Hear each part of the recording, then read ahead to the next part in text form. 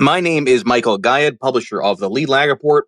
Joining me for the hour is Michael Nauss, who is very ambitious, given that he's got 2 designations after his name as opposed to 1. I'm excited for this conversation. Michael had joined one of my prior spaces a while back, kept on coming back and engaged with him a bit on DM. Really super nice guy, super smart guy. I think this will be a worthwhile conversation. Mike, for those who are not familiar with your background, introduce yourself. Who are you? How'd you get interested, involved in markets? And exactly how much of an overachiever are you? I don't know. If you'd have to talk to some of my old teachers about that overachiever thing, they'd probably get a good laugh. But just a brief history of myself. I've started trading since 2006, when actually in university there was a job fair and a prop firm was there. For those who don't know, prop firms back in the day, before HFTs and all this were fairly popular. The deal is you trade our money. You eat what you kill. So if you make money in the markets, then we'll pay you a percentage of it. And if you lose money, you're out on the street holding a cup. So got started there, had a great time right away. It was an interesting contrast going from a efficient market hypothesis course and then literally leaving the class and running to the other end of my small town up here in Canada to the offices to then see that all of that was not exactly true. So I did that for a number of years. After the computerization of the market, a lot of these prop firms started to struggle. So the one I was working in shut down. I went and I worked in hedge fund administration for 10 years. So this was around the Bernie Madoff time when everyone was terrified and no one really trusted the fund or the accountants or anything. So there became an industry for basically independent and hired by the investor funds that would then go and talk to these hedge fund managers and look through their books and try to figure out what they were trading. So you combine all that Bernie Madoff stuff with the 2008 financial collapse. It was an interesting opportunity to be speaking with hedge fund managers frequently and trying to figure out how, if anything, they made money, or trying to price these random securities like CDOs and all of this kind of stuff. So there's a lot of interesting, fun stuff there. I did that for a number of years before that company got sold to Mitsubishi Financial. So that got shut down as well. And now I consult with Trade Ideas LLC, which is a scanning and alerting and algorithm building service, which I'm sure we'll talk about in a bit, as long, do my own kind of Twitter and YouTube and all that kind of stuff. So I've been in the game in different places for a long period of time, just kind of batting around the market. For the designations, right, I've got my CMT. I got turned on to that by a lot of the stuff that I saw coming out, one of which, Michael, is actually a fairly long time ago, or feels like a long time ago. I remember sitting down and reading your lumber versus gold paper, which was kind of cool. So that was one of the reasons. I like to see that there was a lot of people out there that were looking at the market as a little bit of a different way than, trying to tell a story or the financials of the company or something like that. And then the other one is the CAIA, which is an chartered alternative investment analyst. So this was more back in the hedge fund days when everyone was trying to figure out all these weird securities. So it's a little bit of a history about me to get us started. On the CAIA designation, I've considered doing that myself a while back. I get the sense that it may not be as in demand as it used to be, because a lot of the alternative hedge fund edge, you can argue, really went away, especially with QE3, when it became a story of purely large cap, cheap beta. Do you think that we're maybe re-entering a phase where there's going to be interest in alternatives, or are we back to let's just go cheap Vanguard type funds? I think it may actually be coming back, right? So I'm going to play to my bias a little bit, still paying my dues after having this thing for 10 years. But I think we're in agreement on this with a lot of the tweets I've seen you do, that, just because the market may be done going down for a period of time doesn't mean it's going to go back up. And we may, us old folks who have been around and trading, investing during the great financial collapse, remember kind of the lost decades. And that, in my opinion, is the environment where a lot of this stuff will shine, right? So if people are going to get back into alternative, or as I call them, just weird investments, You think it would be around now, if anything, where just, buying and YOLOing tech that doesn't make any money or bankrupt video game stores and stuff like this is no longer going to work. I think it's going to be a little bit of a sweet spot for more active management and less just kind of buying VOO and just waiting for it to hit a new all-time highs. All right. Now, of course, alternatives don't just necessarily have to be asset classes. It's really ultimately about providing an alternative return stream, which you can do, right, with an active, systematic strategy. So it doesn't have to necessarily be some exotic instrument. It can just be the sequence of returns, right? I always go back to path as ultimately what drives everything. And it's also, I think, underappreciated by a lot of the FinTwit community if they talk in terms of macro. Talk through how you went about the process of going from somebody who understands asset allocation, did maybe more discretionary prop trading, to maybe focusing more on the algorithmic side, and what maybe drew you more to that? To put it shortly, it was kind of getting my butt kicked. So back in the day, so this is when I used to trade prop, just dating myself a bit here, but this was before even Reg NMS. For people who don't know, that was kind of a regulation that was put into the market to make sure that you couldn't really get filled outside of the bid ask, and did all of these things kind of post computerization of the market. So before all of this and before the HFTs and this kind of stuff, there was a lot of games you could play. I don't even know if I'd consider calling what I did in university and stuff trading so much. It was there was no dark pools or really hidden orders or anything like that. You could see institutions buying or selling on the tape and on the level too. So we played a lot of these games, and they were very profitable games, and they helped me pay for university and get a little kickstart in life and all of that. But they kind of completely went away as the market got more and more competitive and computerized and high frequency. So when I spent my years away from the market and always interested in investing and stuff and looking at different hedge funds, then when that company got bought out, I just sat back down and I said, okay, well, I'm just going to take my little bit of the buyout of this company and I'm going to just day trade it and everything will be fine. And, proceeded to go back to what I thought what worked before and what I assumed would just work again. And it absolutely didn't, right? I ended up getting completely destroyed for a period of time. Thankfully, I understood risk management, so it wasn't that bad. Around that same time, I remember one fund that I went to. I used to go visit all these fund managers and sit down and say, as the guy who understood trading and markets, say, okay, what do you do? Where is your risk? And where would that potentially affect the investors that we have that are interested in allocating some money to your fund? And one of them, I remember, just completely knocked my socks off, because most hedge funds you went into, there was, tons of traders and a receptionist and Bloomberg terminals and really high-end operations. And one that I walked into, there was one guy in an office with just wearing shorts and a t-shirt in the middle of Manhattan, and had just a giant big button on his desk, like a big red button. I remember asking him just right away, what's that button for? And he says, that's for, God forbid, another plane hits a tower or something like this. And when I went to talk to him about what he was doing, it was the first kind of fully, I don't want to say black box, but the fully systematic fund that I ever really looked at. And when I was going over his returns and what he was doing, it was not only market beating, but he just seemed to have kind of the best life of all of the traders that I saw. He wasn't, he didn't have obvious signs of hypertension and wasn't running around screaming at his traders and this kind of thing. So I had a really good conversation with this guy, and we went out to drinks and everything.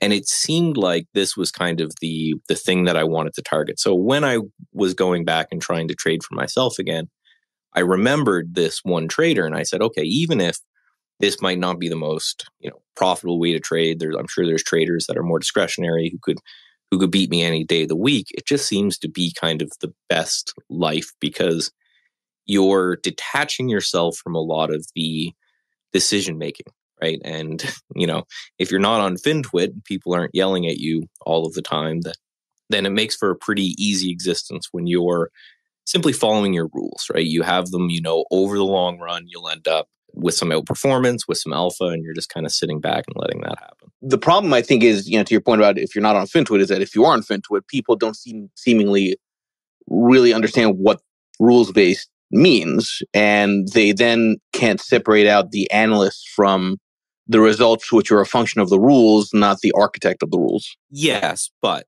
right, it's one of those things that you're correct, right? People go after and say, "Hey, how come you didn't see this thing coming?" And quite often, the response would be, "Well, I did, but the system that I run necessarily didn't." But and this is the problem with FinTwit, if you smooth out all of those results over time, you end up doing more with less work, in my opinion, with a systematic approach. I mean, I did a tweet the other day about how, you have to stay systematic, I think, for your mental health more than anything else, because we have a bias in our mind. The times that we saw something coming, or the times that we would have made a good trade discretionarily, or if we had stepped in front of our system and changed something. And I know for you, for what you do, you just can't legally.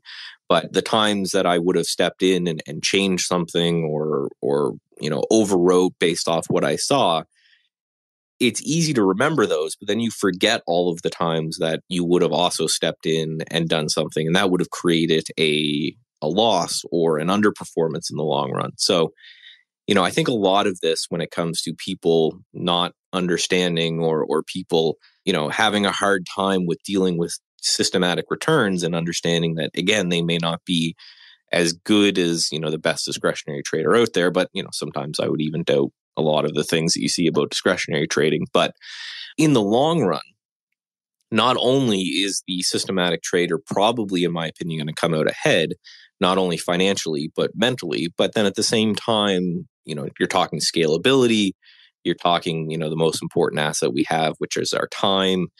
How can we reduce and, again, live more of a life while not really being stuck in the day to day and worrying about every kind of uptick and downtick, which, as somebody who's done both sides, I remember when I used to leave the prop firm every day, and I was 18, 19, when I was trading prop. And even then, with all the energy levels you have at that age, when I would leave the prop firm every day after putting on, 250, 300 trades a day, I felt like I was hit by a truck. I was going to bed as an 18-year-old at, 7, 8 o'clock at night sometimes. So, it's the balance between how much alpha do you want to try to stick out by being discretionary versus how much do you actually just kind of want to live life, right? Yeah, I think it's also, there's an aspect of diminishing returns if you're a discretionary trader. In other words, there's a temptation to want to absorb as much new information and think through how things might change or not change based on different data points. That incremental new information that you're spending the time getting probably doesn't add very much, could even be negative in terms of the attribution, because there's always a degree of randomness and luck when it comes to the results. Yeah, and a human being only has so much bandwidth, right? So, going into some of these hedge funds' office and seeing the manager with 4 TVs up on his wall and having, Bloomberg Business and CNBC and Fox News, and then he has, 7 different monitors where he's watching every single market all at the same time. And, the guy's probably 45 or 50 and he looks like he's 90. And then going to some of the quant offices where they're, just working from a laptop or a single monitor, and they're not paying attention to, well, FinTwit wasn't a thing at the time, but they're not paying attention to the news. They're not focused on this thing. They're focused on their process. I think you just make way better decisions when you get to the point where, I'm not saying everyone should become a quant or everyone should become a black box. I'm certainly not a fully kind of quant black box type trader. But when you develop a process and you focus entirely on that process, in the long run, you're going to be able to stick in this game longer, which is, again, it's not something that 2021, 2020 kind of meme stock people looking to get rich overnight, they don't think about that. But if you're really trying to make a go of this, myself, who's 35 now, I hope that I'm going to continue to be doing this when I'm 50, 60, 70. So you need to kind of make sure that you're looking after yourself and you're not just getting completely brain fried. So, if there is a takeaway that I always want to leave people with, is that if you're interested in trading in systems, again, understand that there's going to be times where your system's going to underperform. There's going to be times where your system's going to overperform. but I really truly believe you'll be in the game way longer than people who are just trading by feel or what they see in the news or trying to chase, the latest bubble or kind of the latest fad. Yeah, and I'm a big fan of this, the emphasis on the time efficiency. I mean, if you're in the industry and you're trying to launch funds, the dirty secret, which I have no problem outright saying, is 90 something percent of most, in quotes, portfolio managers of mutual funds, of ETFs, whatever it is, they're marketing, right? They have to be out there largely talking up their own book. I mean, everyone's biased and they're trying to build a business, and that takes a lot of time and effort. And having a systematic approach frees up your time to talk about the process and try to get that word out there, right? To hopefully grow your AUM and do kind of all this stuff. So it is an interesting and important dynamic. Now, I always go back to this point, Michael, that every strategy is a function of three things, right? So one is your signal, two is the look back period on the signal, and then three, the one which is the most underappreciated, is the opportunity set with which you express your trades, your signals on. Even if you were just a straight up momentum trader, if you were to use a momentum signal on the S&P the last decade, you did fine. If you were to use the exact same momentum signal on an emerging market ETF, you got your ass handed to you. So there is a real important consideration that has to go into what it is you're trying to trade as opposed to just the signal that's telling you to trade. Talk about those three dynamics from your vantage point: signal, look back period, and the opportunity set, because I think that latter one is really a big one that people need to think through more. Yeah, so the main system I use, and this is one of the things that I love consulting with trade ideas, is a system that I build called TI Strength, right? So trade ideas strength. And in just like you mentioned with relative strength, that's kind of my focus and my forte. So the idea came actually when I was taking my CMT. So I will give credit for them. We ended up studying Ned Davis research, who has a Fab Five system where he basically just kind of ranks what he's looking at for, economy and markets and all of this, and then ranks the market on kind of a 1 to 5 system, and then decides whether to deploy capital or not.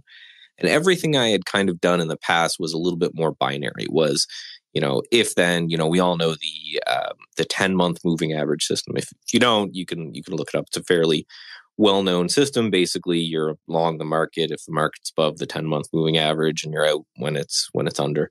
For myself, I'm a little bit more short-term than I think probably yourself. Well, definitely yourself, and then maybe a bit of the audience. My whole time is in the measure of weeks to maybe a month. So, but by the way, so the time frame actually for my own approach is more akin to that. It's not really long-term at all, which actually has been the problem, right? Because if you were to use a 10-month moving average, you would have probably done better off with the major trends in large cap. Whereas if you were very short term, where there's a lot more noise in emerging markets or small caps, that's where the death by 1,000 cuts kind of kicks in. Yeah, and I felt that in the system that I came up with this year, focused on basically entirely U.S. stocks. Right, it's just the data set that I had to play with, and it's kind of my focus as well. So using the kind of a ranking system and understanding that the goal is to be always invested. Basically, just using the concept of relative strength. There's a whole bunch of studies that have been done on relative strength. The Meb Faber study on the top three.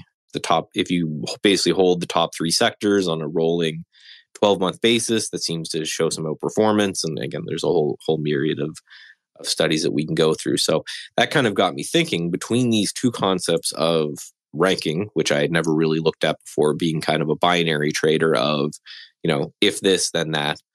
And then combining that with this concept of relative strength and the fact that relative strength and trend seems to persist longer than it should if the market was random, had me kind of develop this system where essentially what I do, as opposed to people who just define relative strength as how much on a rolling, 6-month or 12-month return basis, just basically going in and saying and talking to the other traders that work with me in trade ideas and traders that I know around FinTwit. And I just kind of started surveying people and say, okay, what indicator or moving average or chart pattern or whatever it is. Just tell me what you would consider a strong chart. So, in my talks with JC from All Star, he always talks about how he really likes stocks where the RSI or whatever momentum indicator can never get oversold. So then I say, okay, well, let me put that in the system and weight it based off of what the kind of back test showed me. When I was talking to my friend Brian Shannon from alphatrends.net, he's a big anchored VWAP guy, and he says, oh, if it's above its year-to-date anchored VWAP, I think that's a strong stock. And combining and taking all of these together, I basically was able to build this ranking system. So simply put, it would be something like if the stock's over its 200-day moving average, give it a point. And if it's over its year-to-date anchored VWAP, give it a couple points. And if the RSI is unable to get oversold, give it a couple points.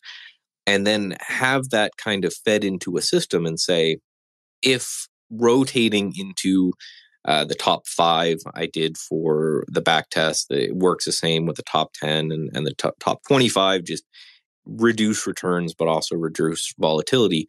But rotating into these things constantly based off this ranking all of the securities in the market over time, what does this yield? So a yearly, so basically I did the back test from 2017 to date. And then I've started forward testing this or trading it in real time and testing it in real time from about, I believe, the end of 2020. This was great. So the reason I chose 2017 to date, I've always, for my style, I always kind of worry about going too far back. And that's because of the changes that I've seen in the marketplace over time. But 2017 captures, the 2018, 2019 kind of bear markets. It captures the bull markets we had after that. It captures the 2020 craziness. And then watching to date, I noticed just a consistent relative outperformance. And the idea and the thing that I really ended up loving this is that it ended up capturing a lot of the news stuff with not needing to understand the news and myself not being able to understand the news. I don't watch any of the CNBCs. I try to avoid. I have the little Explore tab removed from my phone for Twitter. I try to kind of live in a vacuum as much as I can. But just understanding that this concept of relative strength just basically looks at what the institutions are not selling when there's market sell-off. So for 2020, for example, it was your Zoom and your Pelotons and your mRNAs and that kind of stuff. And then at the beginning of 2022, there was a lot of oil and gas and wheat and things like this. So being able to rotate periodically ends up certainly helping. Now, when it comes to trigger point, it was just that kind of constant rotation. You would look at the list and pick the top. However, at the end of the week, and then if they broke Friday's high on Monday, you would purchase them. If not, you would sit in cash. Now, I'm sure there's a little bit more sophisticated way of using something else but cash. But myself is trying to keep it as simple as possible because I find that helps my trading the best. This simple concept of rotation actually really, really changed the game for me. And on those rotations, are you drilling down to individual securities, or is it more broad-based type of funds or sectors that you're looking at? It's always individual securities. My reason for it is because as a retail guy and as Trade Ideas is a company that services the retail guy, we're not really as concerned with liquidity as institutional kind of players. So, everything that we're looking at is plenty liquid, over 1 million shares average volume. But we have that benefit of being retail people where we can be in and out a little bit easier and a little bit quicker. If I were to build something for the institutional space, however, I would probably look a little bit more in the ETF world where you kind of need that more kind of mega liquidity. But presumably you need to have you want to see the tailwind, right? So I always go back to Schwager's Smart Wizards book. I forget who it was, but there was this kind of constant theme that, stocks are kind of like a school of fish, right? They tend to move together and it's hard to know exactly which is going to be at the top of the pack or leading the pack. But you know that if they're all moving in a sort of monolithic way, you're going to make money because the co-movement is there, right? So, and that kind of goes back to your point about, top three sectors and momentum that way. In terms of the last year, given how I would argue frustrating it had been, at least in my world, what were some of the things that your own system was picking up on, and where were you positioning and how? It was a lot of oil and gas, and a full disclosure that the system, I think it was plus 5% if followed perfectly. With slippage and commissions and that kind of thing, it was, probably in the up a couple percent, which again is I'm proud of for certainly last year. But just so everyone's clear, we're not talking about computerized system that it's going to make you 1 billion% a year. But the way I looked at last year's kind of ending landing that you could walk away from was a good landing. But it just shows, it basically looks, because it's ranking things based off what people would consider strong and these, which is, when I boiled it down after talking to many traders while building this system, it's, over key moving averages. It's, you can sum a lot of it up by position and year range. How high is the thing? We know that buying 52-week highs and selling 52 weeks lows works way better than the opposite in the long run. So just by doing that, by ranking all of the stocks in the market, you're right, you generally see themes, right? So what the system tries to do is tries not to weight too heavy in a sector. So, if this top 25 symbols are all oil and gas, it will buy the top one, maybe two from oil and gas, and then it will go down to try to look at gold or look at something like this when it comes to trying to diversify in some kind of respect, again, as a system for retail traders. But it was the beauty of this, and I actually wrote an article for the CMT, Technically Speaking, when I went through the entire back test, is you will be shocked if you really focus on relative strength, how it understands the news way better than you do. And I believe this is just because, right, basically when you're trading relative strength, you're piggybacking off large institutions that have MBAs that study the news and go through all this kind of stuff, right? They do all of this for you. So I don't need to understand why Zoom wasn't getting sold with the rest of the market in March of 2020. I don't need to understand why oil and gas wasn't really being sold with the market in the beginning of 2022. But just by sorting things by how strong they are and by sorting by relative strength, again, my theory about why it works is that you're basically just piggybacking on what's happening. And then there's the concept of tax loss harvesting, right? Near the end of the year, we saw basically all the beaten up stocks get even worse. You had that crash call that was awesome. And I think what happened there is if you're a hedge fund manager and you're down 80% on one position, and if you sell that, you get to recoup a little bit of tax credits from the man. And then if you're up on your oil and gas plays, if you sell those, you have to pay the government. It just kind of makes sense. So there's a lot of headwinds and tailwinds when it comes to why relative strength works, without needing to understand the news, and just puts you in the stuff that the news would be talking about anyway.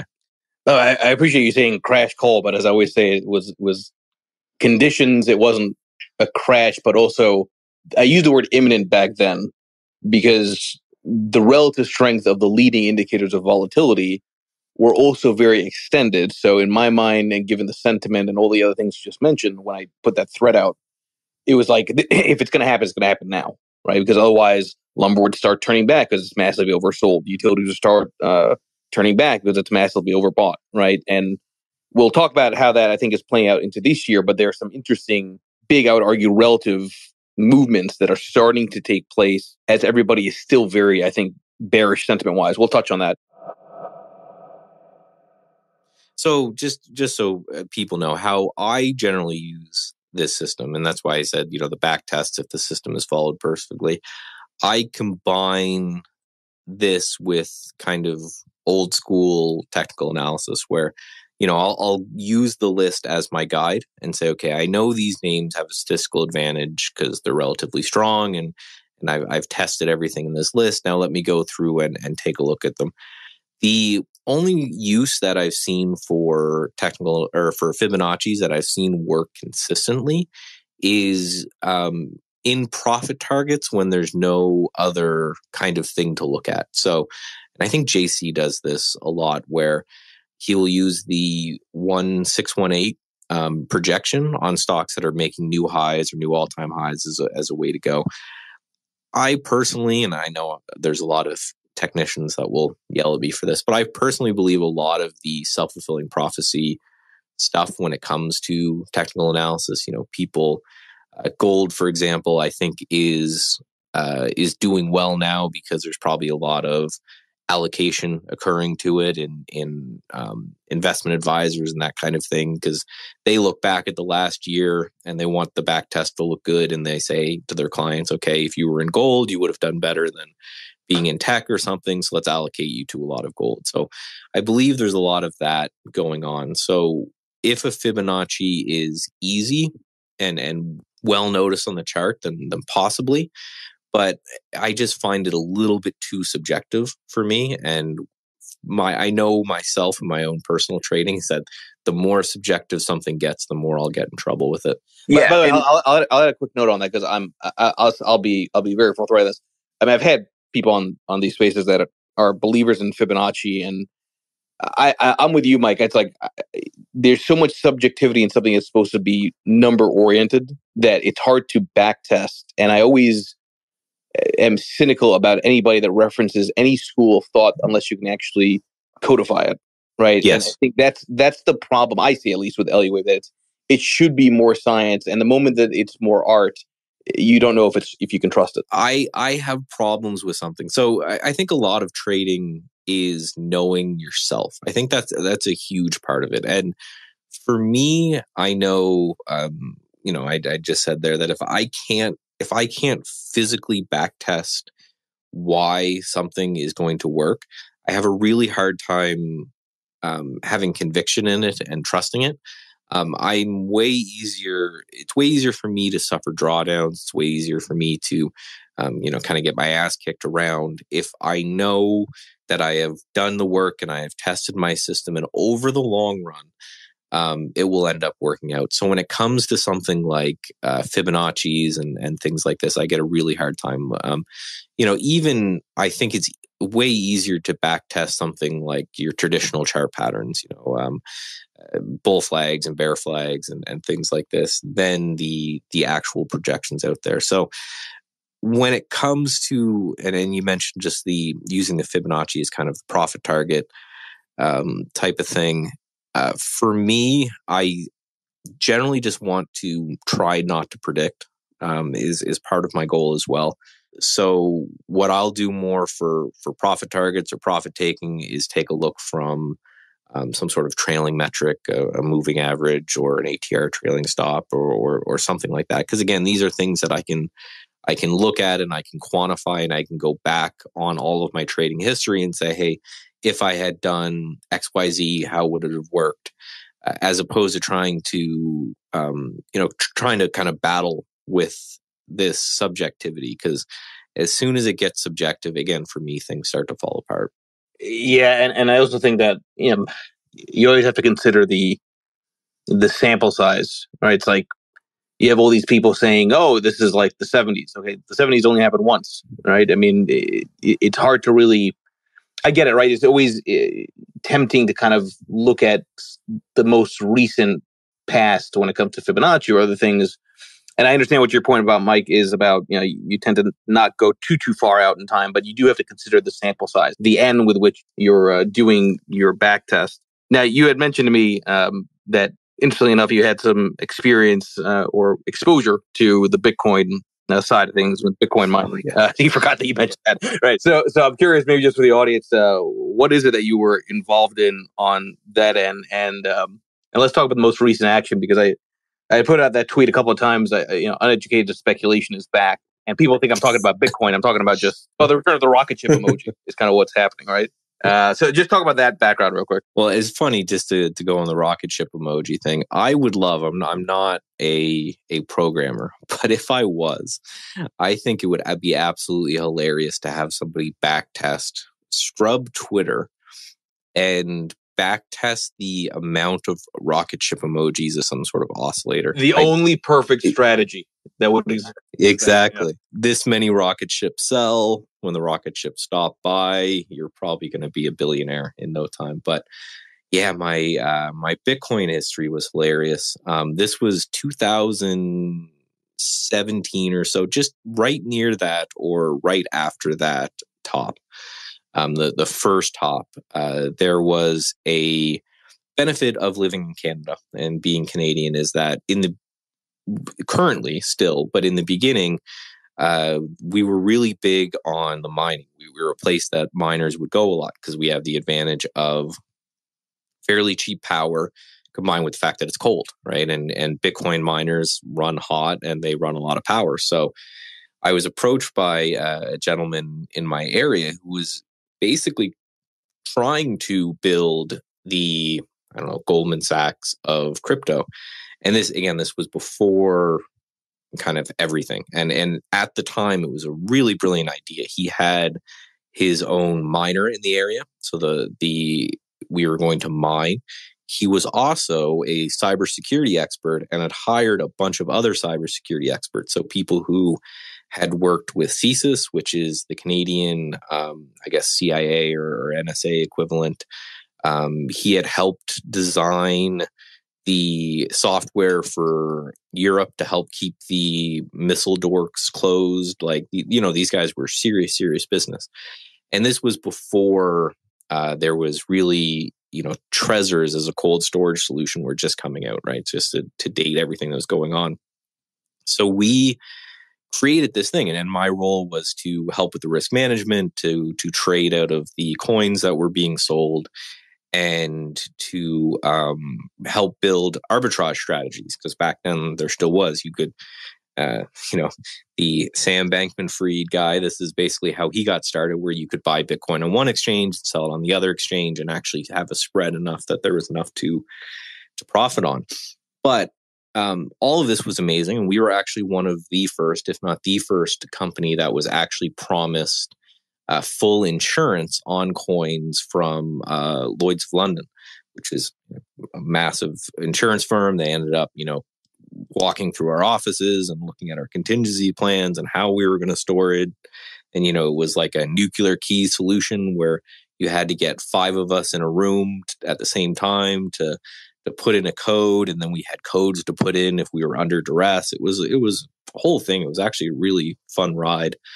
It's kind of interesting that you look at the other side of the crypto world, and I got to see that as well, where we were bought by a company out of Spokane, ended up buying our company because they liked what we did. But then watching this gentleman who had bought us was the fanatical side of crypto. I was, as the market was crashing, I was the whole time saying, hey, we should sell our crypto reserves that we had mined at the time, getting in fights with this guy all along the way. Ended up doing some, weird, freaky loans, all this stuff. You can look a lot of this stuff up to. The Hyperblock was the end of the company. It was traded on the Canadian Stock Exchange, which is kind of like the pink sheet boards for Canada, and ended up going under. So I got to see the innovation, to the cool ideas, to the really interesting people working in crypto and what they were trying to do, which was interesting and noble at the time, and then seeing the large money and the fanatical ownership and everything come in and crush it all down. So I basically got to see like a little FTX in real time. It was fun as somebody who was at least young at the time, because I had taken a lot of my compensation in share certificates for now a company that's not worth anything. By the way, that term fanatical, I hit on that all throughout the last year and a half, 2 years, right? That when an investment becomes religion, it's time to lose faith. Mm-hmm. And that's a real benefit of the systematic trading, right? Because presumably, if you were systematic the last 2 years in the cryptocurrency space, you were following either a simple momentum trigger or even a moving average trigger, you'd be way out ahead relative to the holders. Well, and it's funny, this kind of long history that I have in this market. It all comes back to that same concept where And I think it might just be, you have to be in this game for a while. You have to be an old man. I've seen the boom and the bust, right? I've seen as when I was working with these hedge funds, the common thing I would see, and I know you're saying, which I love, that there's no gurus, just cycles. Because I would see, for example, I saw a hedge fund go from 100 million to 4 billion during the great financial collapse, where their job was to buy distressed debt. So what they would do is they would short the equity and they would buy the debt of companies that were going under, like Lehman and Citigroup and all of these really distressed companies. You could short the equity and then buy the debt. And then your hope is if the company goes bankrupt, the equity is worth zero. And then the debt, you hopefully can get a little bit of return or some money back on. And they did phenomenally and they raised a whole bunch of money. But when the market recovered and there wasn't so much distressed debt to find, then it goes bankrupt. And I saw this kind of over and over and over again with different things. And it brought me back to this one guy sitting with his feet up in the middle of Manhattan. He was actually in the Lipstick Building, funny enough, who just had a system. And it was a very simple momentum-based trend-following system. Some years he beat the market by a handful percentage. And when he didn't beat the market, he at least limited volatility. And then you kind of stretch that out over a long period of time. And, do you want to be the guy who kind of burns hot and burns out? Or do you want to be the guy who continues to do well and perform and make alpha, but is always there to kind of fight another day? That also relates to something that I really do believe, which is that they say that hope is not a strategy. You often hear that line, hope is not a strategy. I completely disagree with that, right? Because at least if you're systematic and you've done your back testing and you know the causation, you know that there's something, at some point the cycle comes your way. You don't know exactly when, right? Mm-hmm. But every day that goes by, you're closer to the cycle favoring your systematic approach, which might be in a dislocation or a drawdown. You have to hope for that to see it through, right? For the because if you don't have hope in a trading strategy, you're going to abandon it. I think that's actually really important, and that's where being systematic gives you confidence that the hope is not misguided. Being systematic, but then also doing your own work, right? Which is something that you probably get a lot of resistance to on FinTwit as well, right? A lot of people just want to say, hey, I want to read this tweet and I want to make a trade based off this tweet and then go for there. But I really think it's important to do your own work and to build your own system, even if it's taking from someone else's system. Like, if someone invests in a systematic ETF or a mutual fund or a hedge fund or something out there, I think that's great and that's fine, but you have to understand what it is that you're getting into. So the hope helps, but understanding kind of the ins and the out of it. It's like if you were to drive a car, you should at least have some basic knowledge about how a car works, under what conditions a car can work, under what conditions a car can't. So you're not taking your Tesla and trying to like go mudding with it or off-roading or something like that, right? So the more kind of work, and again, work doesn't mean building your own from scratch. It could say, for example, reading the research of the person who's putting together the system and understanding this is going to work, this is going to fail, this is going to be, this is an environment where it's going to do good and this is an environment that's going to do bad. I think that really helps. And that was one thing that I did in the hedge fund space, where I would sit down with an investor and say, these hedge funds were sometimes crazy. They would do crazy things. Like there was one who just invested in antique cars in London, and that was the hedge fund. So I would sit down with them and I would just paint out that picture. And the problem with buy and hold is that no one really buys and hold. And the problem with investing in longer term systems is that people will pop in and then they'll have, a bad year or a bad quarter or something, then they'll leave immediately. And more likely, more often than not, the moment they leave, that's when the system turns around. So the more you understand and you can look at it and say, okay, this system is struggling now.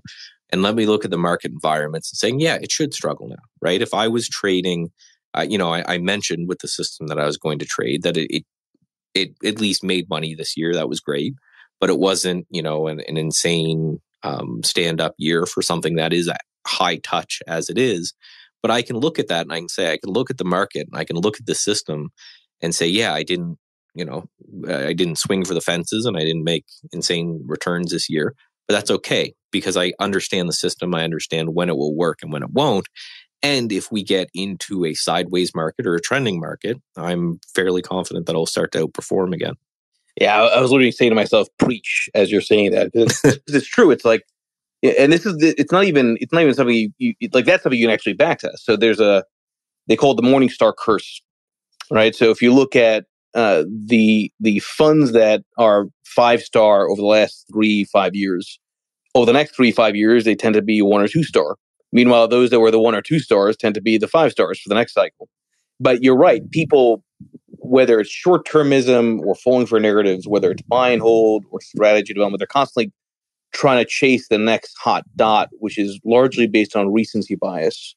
And the reality is the biggest returns come on dislocations, right? And a drawdown is sort of the quantitative metric for a dislocation, whether it's buy and hold or anything, right? It's funny to me how the academic work and the practical reality is out there, but if you understand this. Yeah, well, and I don't know, there's one thing looking at a spreadsheet of returns, and just looking at, or an equity curve, and you look at an equity curve, maybe it's a 5-year equity curve. For the equity curve of the system I have, when it's compared to the SPY, and this is on TradeIdea's website, it looks phenomenal, but people just look at the bottom left and the upper right, and they say, okay, well, that's the return it made, it's great.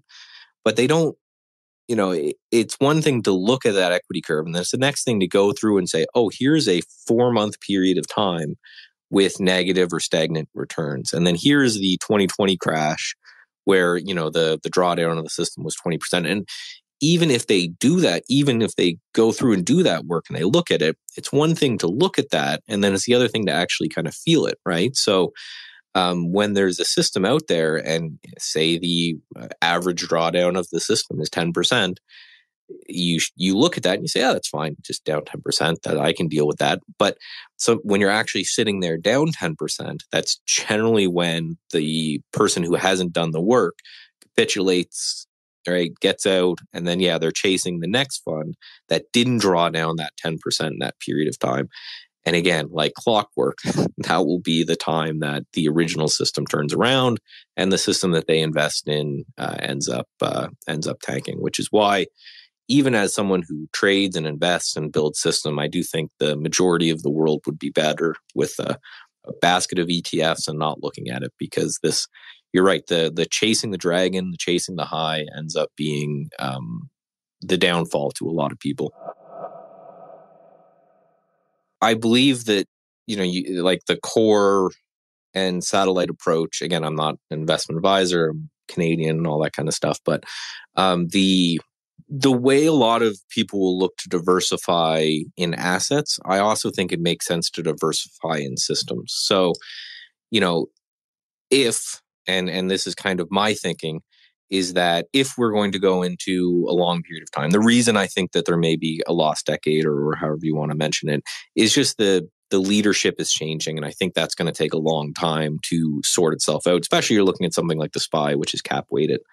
But you're right. I think a diversification of active and passive is kind of the way to hedge all of your bets. Because, during 2000 or 2020 and all of those things, if you weren't in a cap weighted index the entire time, it was hard to have any kind of outperformance. But if we're going to go into a lost decade or a lost period of quarters or years, then not being in something that is systematic and kind of rotational is going to make you underperform. So what I will just say is that as you increase the touch of any system, as you increase the amount of times that you interact with a system or the amount of times the system trades, you're generally increasing overall risk in kind of some way. So again, just to cover my butt here, if I was looking at myself and I was managing a system like that, I would do exactly what you're talking about and diversify across passive and active. So allocate X amount to passive, allocate X amount to active,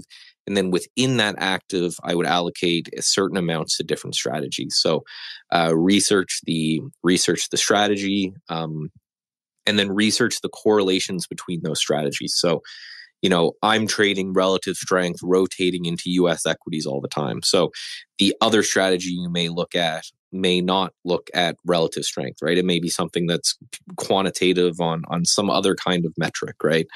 And that correlation, I think, will be everything, because if you're in passive and then that's left alone, excuse me, and you're in the active side of things, but there's like, you pick 5 active strategies and it turns out those 5 active strategies are all doing roughly the same thing, then you might as well have just kind of picked one and stuck with it. So when I was advising clients and talking to clients in kind of the hedge fund space, it was all about how this particular fund made money and then comparing that to the other funds they were in, because hedge fund investors aren't all in one fund. They generally have a lot of stuff kind of spread around. So, if the guy was a quantitative kind of day trader, and the rest of their holdings they had were longer term in nature, that would be a good fit, because there should be some kind of type of diversification there. But yeah, I think diversification amongst systems is even more important than diversification amongst assets, because we know in crashes there's a lot of correlational that's kind of going to one. But that's my opinion on it. Yeah, no, and that's maybe a good transition for the final few minutes here, Mike. So I put a whole thread out on this. People again don't seem to understand chronology when it comes to analyzing things that change daily based on conditions and probabilities. Last week, for whatever it's worth, I don't know how you view it, I think it was actually a pretty important one, in that from a relative strength perspective, again with the caveat that it's just 1 week, all the right things started happening that favor the bulls in the near term. So you look at discretionary against staples, big relative move. You look at utilities against the market, big relative move on the downside. Lumber to gold, big relative move on the upside.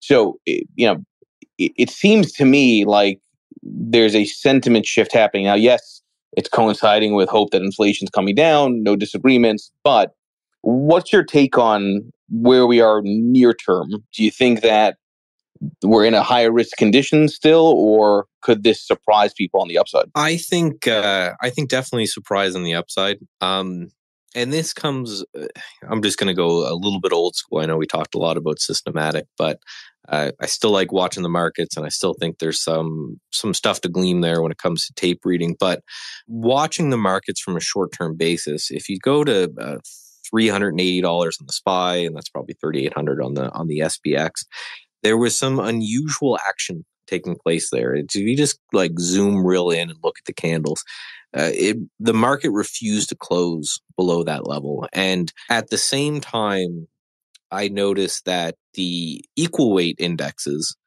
and versus the cap weighted index, there's that shift happening as well. So, we've seen some relative outperformance for equal weight versus cap weight for, a long period of time, but it really kind of picked up over the last like few days to couple weeks. So for those who don't know, basically what that means is that, the SPY is, I think, 5% Apple plus whatever Berkshire Hathaway owns, so like 7% Apple, and a lot of these big kind of tech names.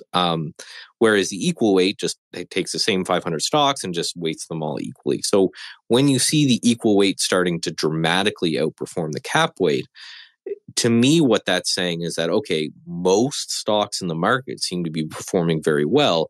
It's just these big names that are kind of weighing everything down. And because everyone looks at the S&P 500 or in the SPY and not going through the individual sectors and not going through the individual names, I think it leads to this problem of people are a little bit more worried, in my opinion, than they maybe should be. So I hate the term, but it probably is going to be a stock picker's market for the next period of time if this trend is going to continue. And I just want people to kind of look and broaden your horizons a little bit. If you've been in a lot of these unprofitable tech names or these Zooms and Pelotons and Bed Bath and Beyonds or whatever, these things aren't coming back. and generally speaking, it's never the leaders of the last cycle that end up being the leaders of the next cycle. So if you're someone who's kind of stuck in your ways and I'm going to judge the market, and the market to me is big cap tech, and the market to me is the Qs and things like that, then I still think you do have a reason to be worried. But if you're someone who's okay with, cycling between different assets, and if you're someone who's okay with just trading whatever is relatively strong at the time, I think, and I'm talking my book here with my system, but I think we're going to be in for a bit of an interesting time. Yeah, I'm in agreement with you. So there's sort of, at least for me, there's long, intermediate, short. I always go back to long term. It's very hard to anticipate, but there's, I think, some pretty big dynamics happening that are only going to be clear with a few years down the line. One, I always go back to the simplest answer is the right one. What caused U.S. large caps to outperform everything else was ZERP and QE. You don't have that. Emerging markets are showing signs of life. Nobody wants to touch China. Nobody wants to touch anything outside the U.S., which is probably why you might be in a multi-year cycle, finally, where emerging markets work. That's a long-term aspect. Short-term, I'm with you. I think, the conditions are there for a continuation higher, surprising on the upside. But I keep going back to, I think at some point this year, there's a credit event. If you are a believer that we are still in a bear market, you haven't had the VIX spike, you haven't had that credit spread blowout, the fact that a lot of COVID loans start maturing, in the next year or so, if that rollover happens on higher interest rates and the market anticipates that 9 months out, then you probably have some kind of high vol spike coming. But at least in the near term, I think you're probably okay. And it sounds like you largely agree with that. Yeah, I think we're in agreement there. I am worried about the credit event as well. Now, this is going to be some of my home country bias, but in Canada, we have fixed rate mortgages. I think you guys have them for like 25 years down there, and we have them for 5. So the Canadian housing market has been absolutely insane. I've just, personal example, I've been in this house for 3 years and the price doubled. And with the interest rates as high as they are, when you get these rollover in loans, and I'm sure there's some loans in the States that will have the same kind of rollover, it feels kind of 2080, where you're going to have this period of time where, maybe people could afford whatever they had before, and then interest rates increase. That becomes a burden on people. The layoffs we're seeing all the time becomes a burden on people. So I wouldn't be shocked to see a credit event as well. Now, with anything, as that's just fun for me to talk about, but I am just going to kind of rely on my system, and I hope that it puts me in whatever does well in a credit event, if we're right on that one. I think we share that that hope, which again is a strategy. Everybody, please make sure you follow Michael Nauss. Check out his YouTube channel. Show some support to him here on Twitter. I am doing a Twitter space with Kane, Mayor Glenn Jacobs, tomorrow at 10 a.m. That's going to be fun. So if you're a old school WWE fan, I encourage you to join that. Mike, I sincerely appreciate your knowledge, your candor. You're a good human being. Again, I say that to the audience publicly because Mike sent me some encouraging words in the filth that is FinTwit, because he understands the industry and is not a schmuck. So thank you, Mike, for that. Thank you. That's a high compliment to not be a schmuck. So thank you for joining, and we'll see you tomorrow. Thanks, Mike. Thank you very much.